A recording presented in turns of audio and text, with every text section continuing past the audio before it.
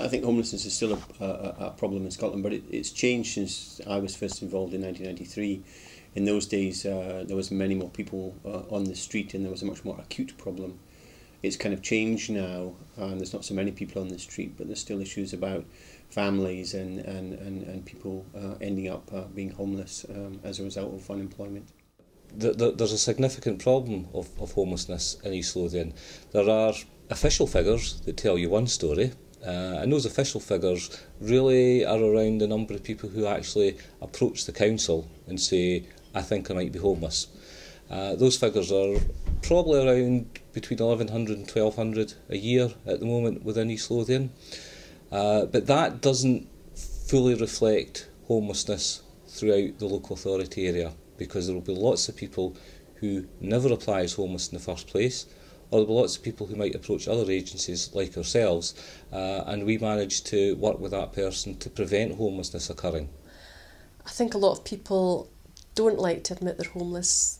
They probably feel that stigma, that feel ashamed, that they will move around family, friends, they'll stay with relatives and, you know, kind of eventually run out of places to stay, and at that point probably approach the homeless section.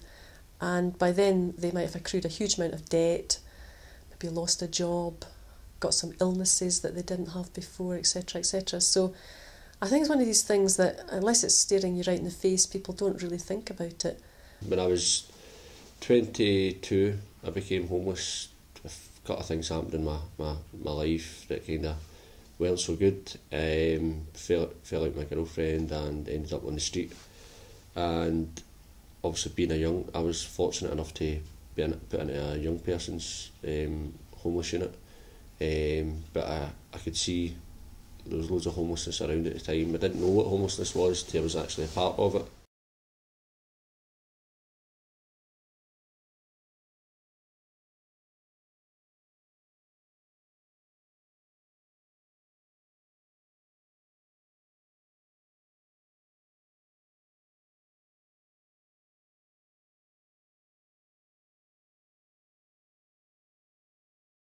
Well, I mean, you know, you might fall out with the mother or father, and it might be for simple financial reasons.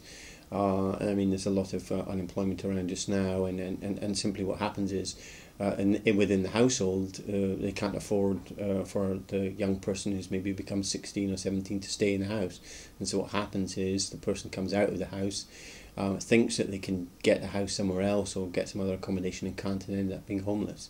Well, it was me and my mum weren't getting on really, just arguing a lot and relationships falling apart, and she just says to me one day, don't be in the house when I come back from work, so I wasn't. I've been here since. I just never done what I was really supposed to do. It's like, oh, leave that, I'll do what I want to do. Even though I was living under like my mum's roof, I was expected to do something, but I was just like, leave it, and then just go out and come back in like early hours in the morning after a night out and stuff like that, like, so things like that, really, just never obeyed by the rules. There was just a relationship breakdown and no having my own personal space. My mum's only got a 2-bedroom, quite a small flat, and I've got 2 wee sisters, one's 13 now and 7. And then me and my mum weren't getting on, it was constant arguments over who had this space, who had that space, and just at the age I was at, and obviously my mum, we were too much alike and it just was causing problems, so we had a big relationship breakdown, and I didn't have any personal space to like myself or anything like that, so. Yeah, I just feel like my family who I lived with, and just a breakdown in like the relationship and everything, it never worked, so just got told to leave basically.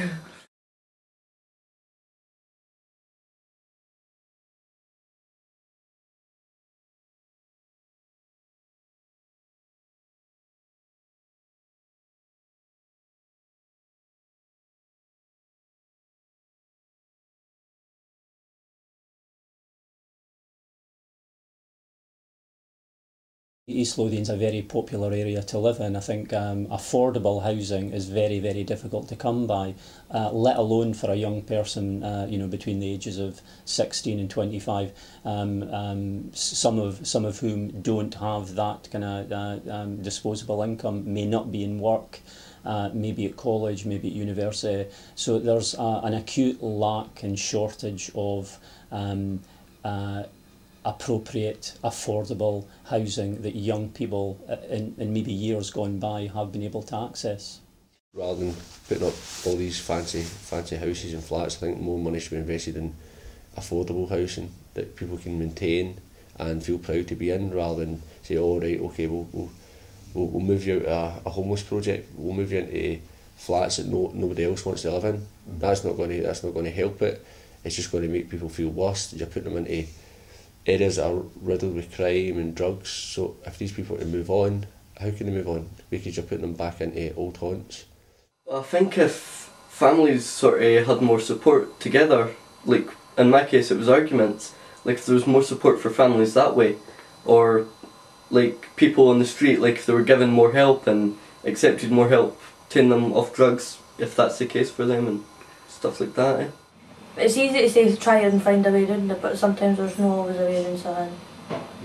I suppose you just have to try and make the best of what you've got, instead of just feeling kind of like ungrateful or kind of somebody's getting more than you and stuff like that. Just try and stick it out, make the most of what you've got, and try and stay at home for as long as you possibly can.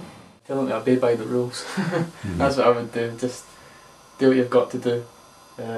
Whatever they tell you, just do it, and then that'll keep them quiet. Stop arguing, just stop you getting thrown out, kind of stuff like that as well. You know what I mean?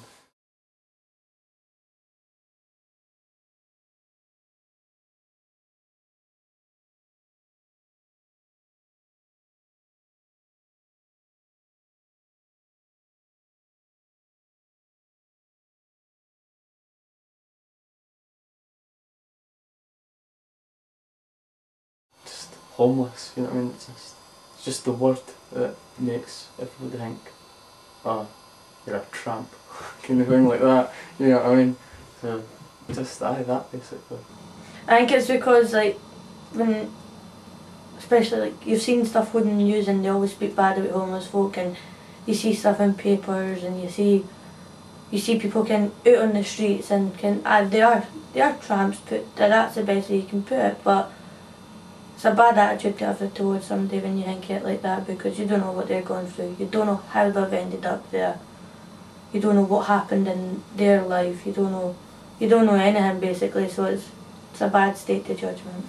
Most people would believe that people that are homeless deserve to be homeless because they're all on drugs or they got kicked out because they were in debt and things like that, but really it can just be simple little things like arguing, like my case. I think people need to be more educated about homelessness, because they again think it's people, they don't think about places like this, and like it's really hard here, and like, it's a nice place to be just now, but like obviously being with your family is better, and like homeless isn't a good option for you, and people just need to realise a lot more that we aren't like tramps and everything. So yeah, I think people just need to be more educated. Well, I don't know if there was a programme on the television about people, celebrities, who went underground and became homeless and lived the life of a homeless person, and within about 12 hours I think they were all screaming to get back to their warmth and their big houses, because not so much I think for the comforts, the home comforts, but because they were invisible and that people treated them with total contempt. And I think that feeling, they had never experienced it, and that was the thing they found the hardest, was to actually become invisible and to be worthless.